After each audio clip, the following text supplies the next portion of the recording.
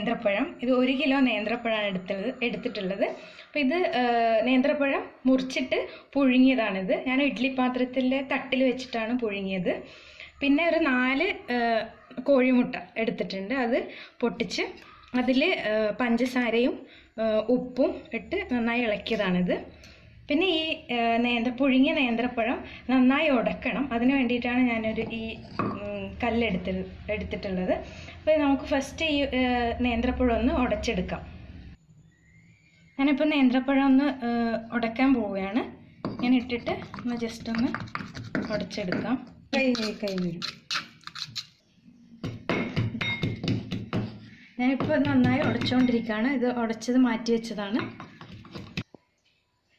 ഈ നമ്മൾ പഴം നന്നായി ഉടച്ച് വെച്ചിട്ടുണ്ട്. പഴം ഒരു നല്ല പഴുത്ത പഴം എടുക്കാൻ പാടില്ല. അപ്പോൾ പുഴുങ്ങിക്കഴിഞ്ഞാൽ ചീഞ്ഞ പോലെ ആവും. അപ്പോൾ ഇളം ഒരു പഴുത്ത അങ്ങനെയുള്ള ഒരു പഴം മാത്രമേ എടുക്കാൻ പാടുള്ളൂ. അപ്പോൾ ഇനി നെക്സ്റ്റ് നമുക്ക് ചെയ്യേണ്ടത് നമ്മൾ ഉടച്ച് വെച്ച മുട്ട ഒന്ന് സ്ക്രാമ്പിൾ ചെയ്തെടുക്കണം. അപ്പോൾ അതിന് വേണ്ടിയിട്ട് ഞാൻ ചീനച്ചട്ടി അടുപ്പത്ത് വെച്ചിട്ടുണ്ട്. അതിൽ എണ്ണ ഒഴിച്ചിട്ടുണ്ട്. എണ്ണ ചൂടായതിനു ശേഷം നമുക്ക് മുട്ട ഒഴിക്കാം. എന്നിട്ടൊന്ന് സ്ക്രാമ്പിൾ ചെയ്തെടുക്കാം.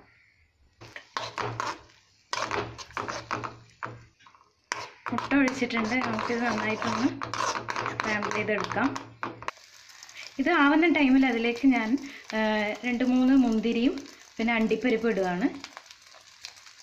നമുക്കൊന്ന് നന്നായി വറുത്തെടുക്കാം. ഇപ്പോൾ മുട്ട വറുത്ത് മാറ്റി വെച്ചിട്ടുണ്ട്. മാക്സിമം ഇങ്ങനെ ചെറുതായിട്ട് വറുത്തെടുക്കാൻ നോക്കണം.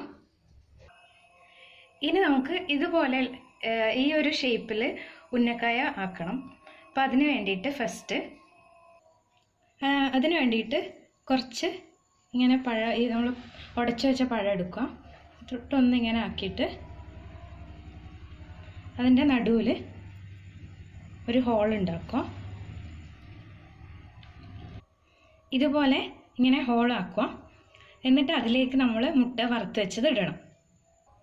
നമ്മൾ മുട്ട സ്ക്രാമ്പിൾ ചെയ്തത് ഇതിലേക്ക് ഫില്ല് ചെയ്യാം. കുറച്ച് മതി. ഇതൊന്ന് ഫില്ല് ചെയ്ത് എന്നിട്ട് ഇതുകൊണ്ടൊന്ന് ഇത് കവർ ചെയ്യാം. ഇപ്പോൾ കവർ ചെയ്തിട്ടുണ്ട്. കവർ ചെയ്തതിന് ശേഷം ജസ്റ്റ് ഒന്ന് കൈ കൊണ്ടൊന്ന് പ്രസ് ചെയ്യാം. ഇങ്ങനെ പ്രസ് ചെയ്ത് കുറച്ചൊരു നീളത്തിൽ ഒരു ഓവൽ ഷേപ്പിലേക്ക് മാറ്റാം. ഇനി അങ്ങനെ ബാക്കിയുള്ളതും കൂടെ നമുക്ക് ആക്കി വെക്കാം. ഞാൻ ഉന്നക്കായ ആക്കിക്കൊണ്ടിരിക്കുന്നുണ്ട്. സെയിം ടൈം ചീനച്ചട്ടി അടുപ്പത്ത് വെച്ചിട്ടുണ്ട്. എണ്ണ ഒഴിച്ചിട്ട് ഇനി എണ്ണയിലിട്ട് വറുത്ത് കോരുവാണ് വേണ്ടത്. എണ്ണ ഒഴിച്ചിട്ടുണ്ട്. എണ്ണ ഒന്ന് ചൂടാവുന്ന വരെ വെയിറ്റ് ചെയ്യാം. എണ്ണ നന്നായി ചൂടായിട്ടുണ്ട്. നമുക്ക് ഉന്നക്കായ ആക്കി വെച്ചത് ഇതിലേക്ക് ഇടാം.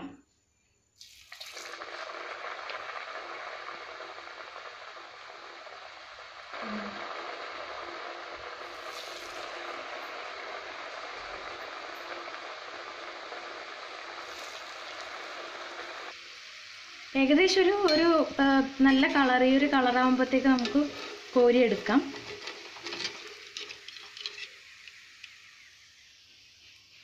കാരണം എല്ലാം ഓൾറെഡി വെന്തതാണല്ലോ. നമ്മളെ പഴം നമ്മൾ പുഴുങ്ങിയതാണ്, പിന്നെ മുട്ട ആക്കിയതാണ്. അതുകൊണ്ട് ജസ്റ്റ് ഒന്ന് കളർ ചേഞ്ച് ആവുന്ന വരെ എണ്ണയിലിട്ട് ചൂടാക്കിയാൽ മതി. ഈ ഒരു ഇത് പെട്ടെന്നാവും. നമ്മളെല്ലാ ഉന്നക്കായും നമ്മൾ എണ്ണയിൽ പൊരിച്ചെടുത്തിട്ടുണ്ട്. അപ്പോൾ ഇത് വൈകുന്നേരത്തെ സ്നാക്സിനൊക്കെ പറ്റിയൊരു ഐറ്റമാണ്. എല്ലാവരും ട്രൈ ചെയ്ത് നോക്കണം. Thank you.